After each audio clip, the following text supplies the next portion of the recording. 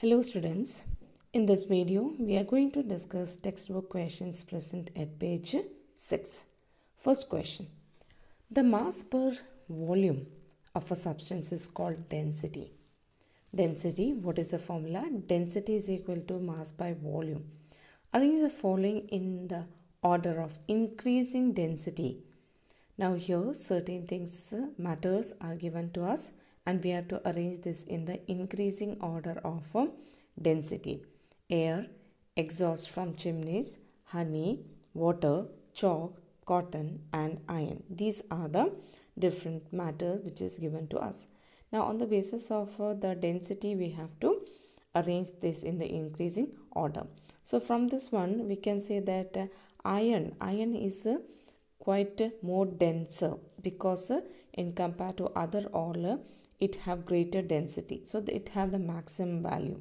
Then it is chalk, so that actually we can able to identify it is quite denser, that chalk. Next is the honey, because it quite is denser liquid, that is why when we drop it in the water it will not get intermixes very easily because it is of high density. Next is the water, then cotton, then exhaust from the chimneys, and the density is lesser in the case of air.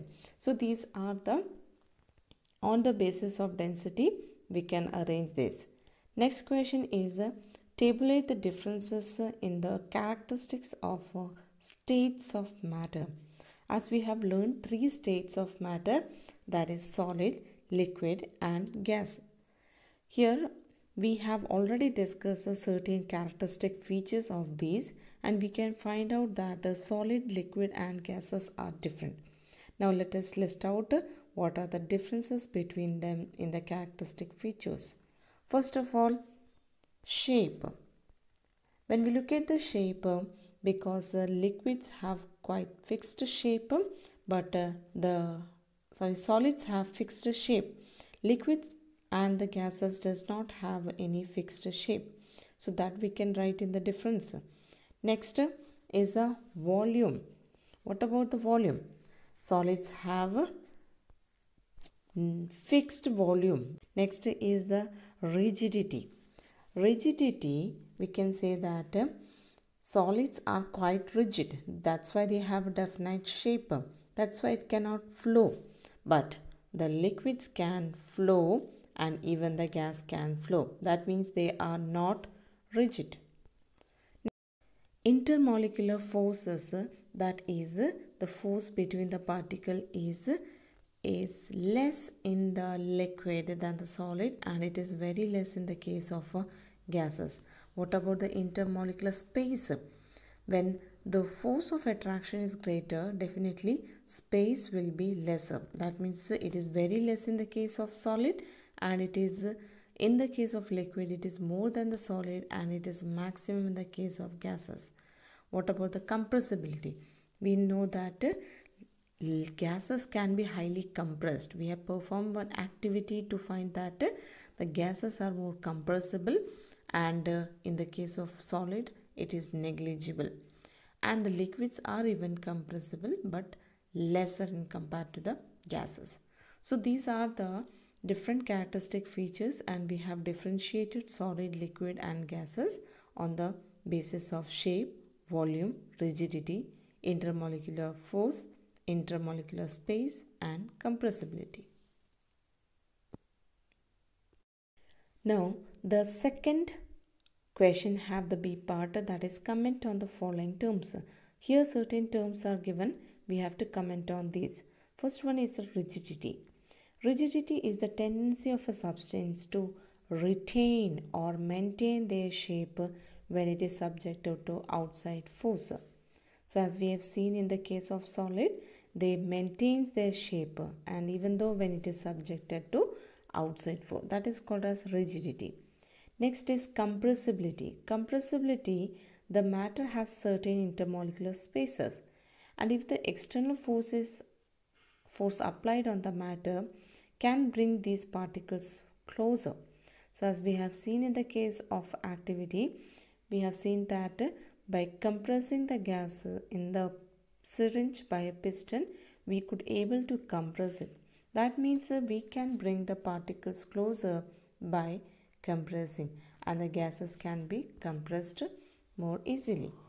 So the liquids are also compressible but less in compared to gases. Next is fluidity.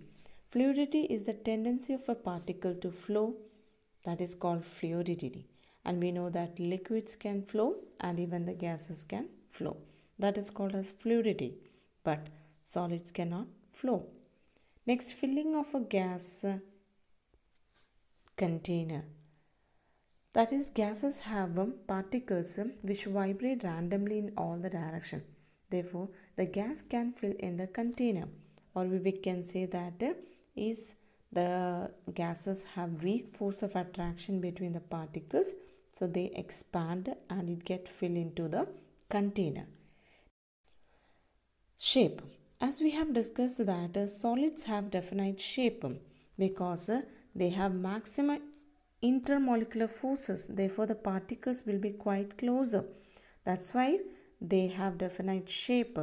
But in the case of liquid and gases, they take the shape of the container. That means they does not have a definite shape. It takes the shape of the container. Next is the kinetic energy. The energy possessed by the particle due to their motion is called as kinetic energy.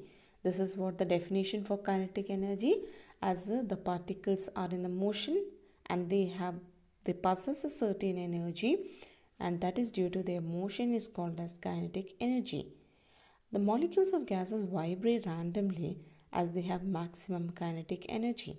And we also discussed that when the temperature is higher, the kinetic energy increases. That means the molecules move faster. Next is density. It is defined as the mass per volume. That means how we find out density? Density can be found out by the formula, that is density is equal to mass by volume. Density formula is mass by volume. So from this in compared to certain liquids have quite denser, like honey is more denser than the water. Next, question number 3. Give reasons. First, A part is given. A gas fills completely the vessel in which it is kept. That is, we know that gases can be filled in a vessel. That is due to because we have learned that the molecules of gases have high kinetic energy, due to which they keep on moving in all the direction.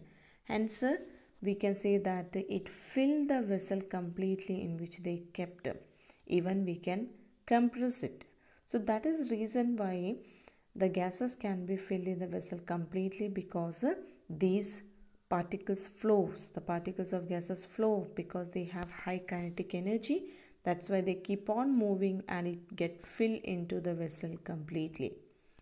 Next one is a gas exert pressure on the walls of the container. That is one of the property we have learned for the gases.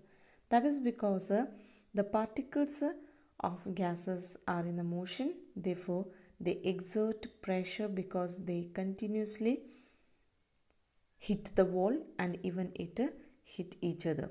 That means that the gases exert pressure on the wall of the container because the molecules of gases are in constant random motion. Therefore, because of the high kinetic energy. So when they are in the motion, they constantly hit the walls, and we can say that by this they are exerting pressure on it. So the reason for the exerting pressure is that because the particles of gases are in the motion, and they hit the wall and thus it exerts pressure. Next is the C part. A wooden table should be called as a solid. As we know that the wooden table is a solid. Why? That is because they have a definite shape. The molecules of the, or we can say the particles of wooden table are tightly packed. So there is no intermolecular spaces, or we can say very less intermolecular spaces it cannot be compressed, and it cannot be flow. So all these characteristics features are the features of a solid. That's why we can say that a wooden table should be a solid. Next, D part. We can easily move our hand in air, but to do the same through a solid block of wood, we need a karate expert. That is what we can see, that we can easily flap our hand in the air, but it is not easy to do with the solid objects. That is because we have learnt that air in that particles are a weak force of attraction. That means the particles in the air has certain spaces. That means the force, the intermolecular spaces is greater in that.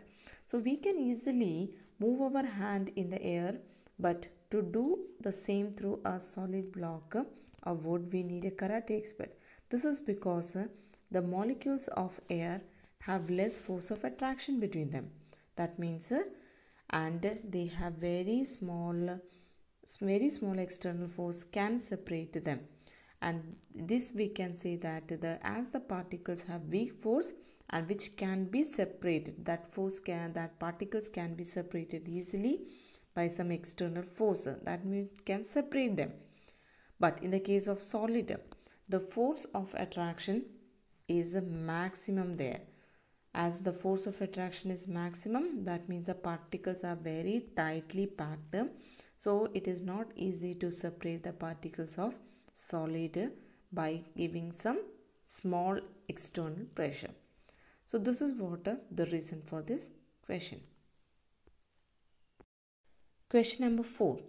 Liquids generally have lower density as compared to solids, but you must have observed that ice floats on the water. That is what is the reason for that.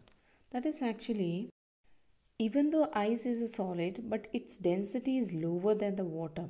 That is due to its specific structure of ice. When we study the structure of ice, it is seen that there is some cage like structure and with a lot of vacant spaces in this. So this makes the ice to float on the water. So that is due to the specific structure of ice, and which have a cage like structure with a lot of vacant spaces. This is the reason which makes the ice to float on water. So these are the certain questions which we have discussed. So all of you note it down in the notebook. So this is all about this video. Have a nice day.